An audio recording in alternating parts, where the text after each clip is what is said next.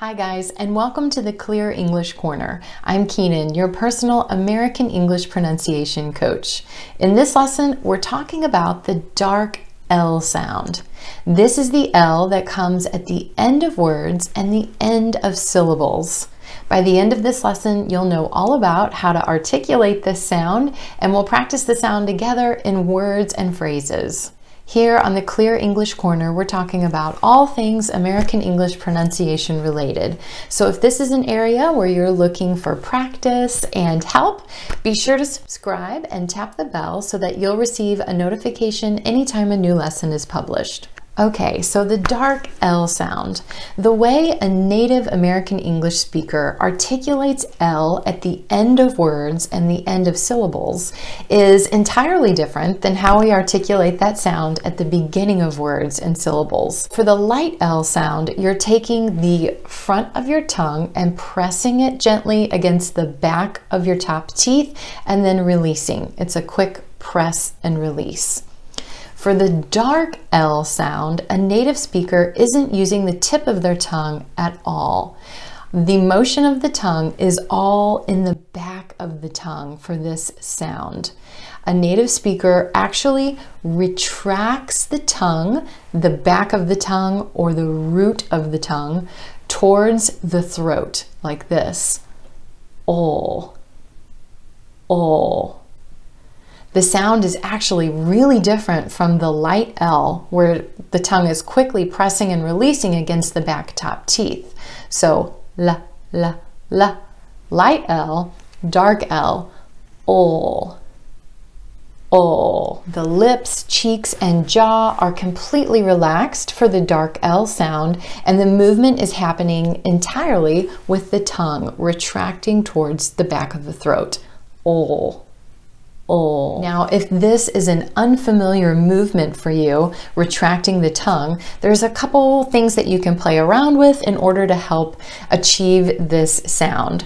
So one thing you can try is to work from the gag reflex. So the gag reflex is what happens when you eat something that you really don't like the taste of, or you smell something that's really offensive to your nose and you go, you gag. The motion your tongue makes when your gag reflex happens is the same as how it retracts to make the dark L sound. So in both cases, the tongue pulls back towards the throat. So you can kind of play around with the gag reflex to feel what it feels like for the tongue to retract back towards the throat. Let me clarify. I'm not saying you have to go eat a lot of nasty things or smell a lot of disgusting smells to get the gag reflex going. You can just fake it. Another thing that you can try is to think of your uvula. That's actually one of my favorite words, uvula. The uvula is that little dangly thing in the back of your throat. So you can think about trying to aim the back of your tongue towards your uvula. It gives you something to aim towards. So you're pulling the tongue back towards the little dangly thing in the back of your throat. Oh. Oh. So let's try this sound in some words. Try apple, apple, an apple. I ate an apple. Try people, people, a lot of people.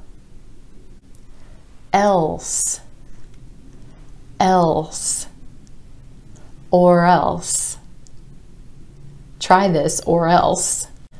Almost, almost, almost there. We're almost there. Okay, good. If you're having trouble getting the tongue retracted or pulling that tongue back towards the throat, there is an alternate placement that you can try to achieve a very similar sound to the dark L. And the placement for this is the same as the light L. You can actually press the front of your tongue against your back top teeth. Oh, oh. You can even let the tongue tip come out a bit under the top teeth, like you're making a TH sound. Oh, oh. Either one of those can work. Now, the difference between articulating this sound using this placement and the light L is that you want to be sure that you're holding the sound. Here's what I mean.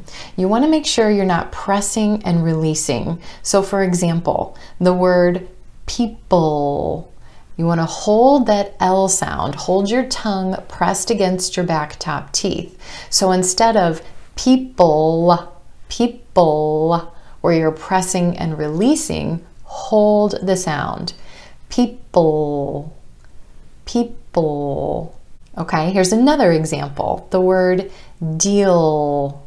Hold that L sound. You don't want it to sound like deal, deal. No, hold the L. Deal, deal. The deal. What's the deal? Good. Let's try another one. Rule, rule. Now you don't want it to sound like rule, rule. We're holding that tongue in the position behind our top front teeth to get that dark L sound. Rule, the rule. What's the rule? Good. Let's try one more. Whole, whole.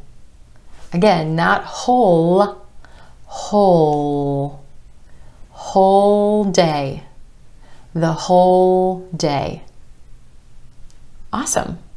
Another thing you want to remember for the dark L sound is you want to be sure that there's not an extra vowel sound sneaking in there in front of the ul. Let's go back to the word people. A lot of non-native speakers will pronounce this word people, people. And what's happening is there's a short e sound sneaking in right before the dark L. People. The way to get rid of this extra E sound is to think of smushing the sounds together. So you want to smush the sound right before the L right into the ul sound. So peep, ul, peep, ul. The sounds are right next to each other with nothing sneaking in between. You're going to go straight from that final P at the end of the first syllable, peep, straight into the ul, which is a syllable all on its own. Peep, ul, peep, ul. All right, let's try another one. The word table. A lot of times will be pronounced as table, table, with that short E, sound sneaking in there. I want to pull that sound out and think of smushing the B and the ul right together. Bowl, bowl, table, table. Set the table. Okay, another example. The word final, final, not final. We want to take the N sound and go straight into the ul. Final, final. We're going straight from the N to the L and we're holding that dark L sound also. Final. That's final. This also works when there's a vowel sound that comes right before the dark L. So, for example, the word fail, fail, not fail. We want to take that sound out and go straight from the A to ul. Ale, ale, fail, fail, can't fail. You can't fail. Another example, while, while.